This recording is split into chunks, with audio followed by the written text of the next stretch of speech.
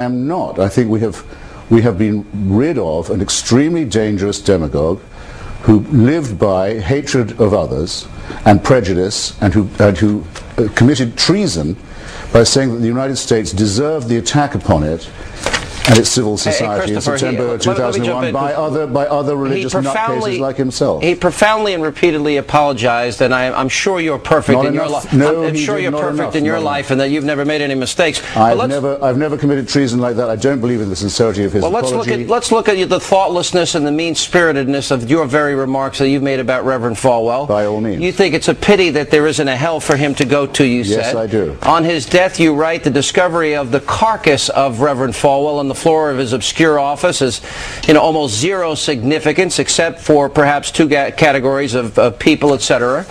You also say the evil he did will live after him. Yes. Jerry Falwell slaughtered nobody in his life. He may have misspoke once or twice, but he devoted his life to his religion. You have nothing good to say about him at all? No, I repeat, Jerry Falwell lived on hatred and superstition and bigotry. He preached dislike of people whose lives he knew nothing about. He raised money from credulous fools. You don't know anything about his life. Now, excuse me, sir. You can either ask me on and ask my opinion, or you may not. But I don't have to be here if you're going to take that attitude. Well, you could leave. You spent the first half by saying I had no right to the opinion you'd asked me on to express. Now you're tiring me out. I repeat, though. No, what I said is your opinion was thoughtless. What you wrote was crude and mean and hateful. That's what I said. You took up all the time for my answer with your long, rather unlettered question. Oh, okay. Jerry Falwell made a career out of sponsoring dislike and superstition, said that people he didn't like were going to hell, said the United States deserved to be attacked by Islamic fascists, said he believed that people would be raptured into heaven, leaving all the rest of us to wallow behind. I think his death is a deliverance. And if you say that someone who occasionally makes a charitable donation is a good person, then you have to say that Hamas and Hezbollah, who do all this charitable giving and charitable organizing, religion close to a dancing performance in Times Square. Should be wiped physically from the map with all its people. Yes. He says the United States is a satanic power. Members of his government, named members of his government, have been caught sponsoring death squads. He's lied. He's lied to the European Union about his nuclear program. But you know that a lot of... He says he believes the Messiah is about to come back. Who's looking for a war here? So does George Bush, by the way. President Bush has said... That's not facetious.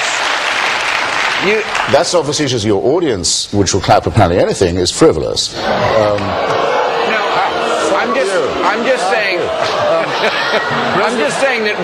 I've been on the Jon Stewart show, I've been on your show, I've seen you make about 5 George Bush IQ jokes per night, and there's no one I know who can't do it. You know what I think? This is now the joke that stupid people laugh at. It's a joke that any dumb person can laugh at, because they think they're smarter, they could prove they're smarter than the president, like the people who make booing and mooing noises in your audience.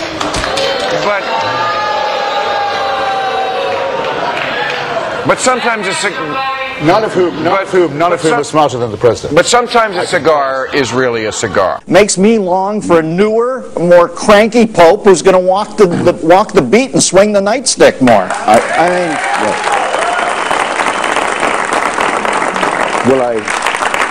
I completely second those who were just applauding, but unfortunately it didn't break his heart when he found out.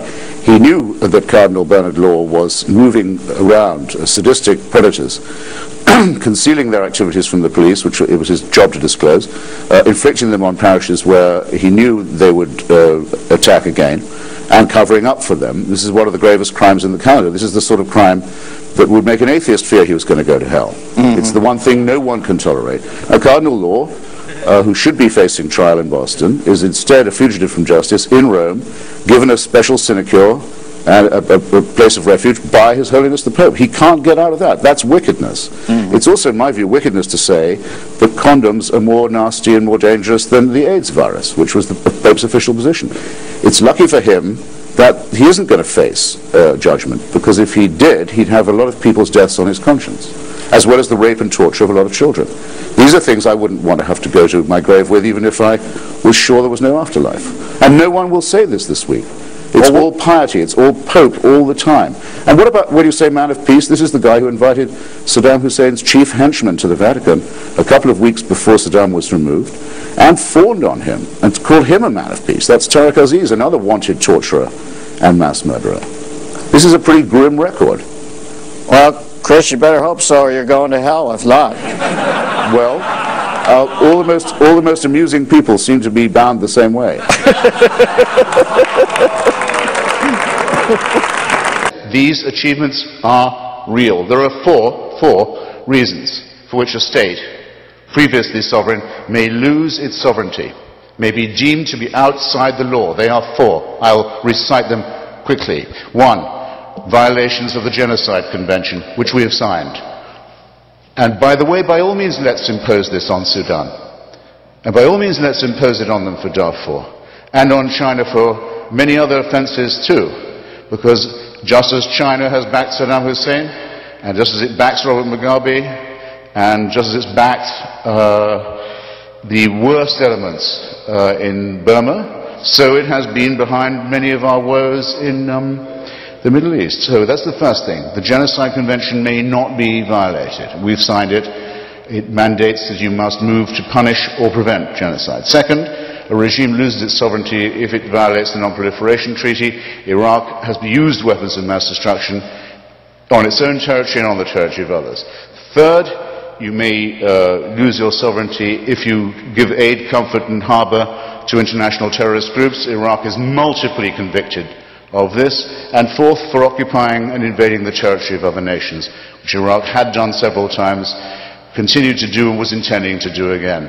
This is not, unfortunately, the case with all the despots we'd like to get rid of. The cheap point that Peter ends with, saying, if you're going to do Saddam Hussein, don't you have to do anybody, must reach the critical standard I've just mentioned. The four great offences, repeated, flagrant, gross and intentional, and going to be repeated, all of them again.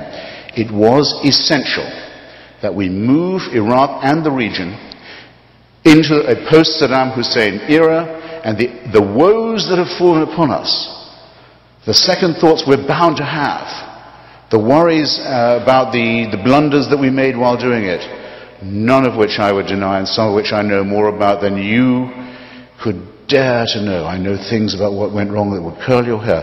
Still, none of these can impeach the idea that we did it not too soon, but much too late, and that only therein lies our shame. Thank you.